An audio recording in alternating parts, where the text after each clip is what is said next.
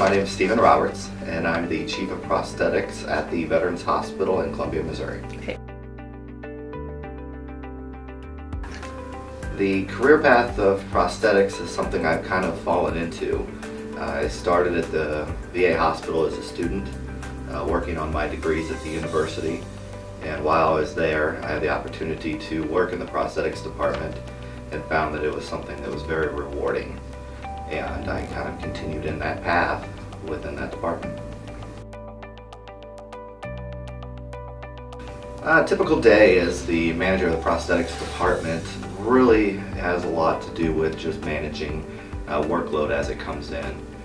We process orders for the entire hospital, and part of our day-to-day duties is to process all those orders on a timely basis to ensure that our veterans get the best care in a timely manner.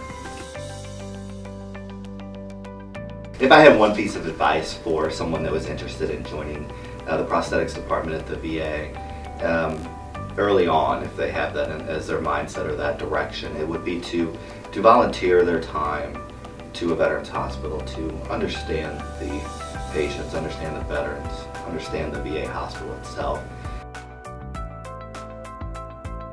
The best part of working in the prosthetics department at the VA is what we get to give back to the veterans.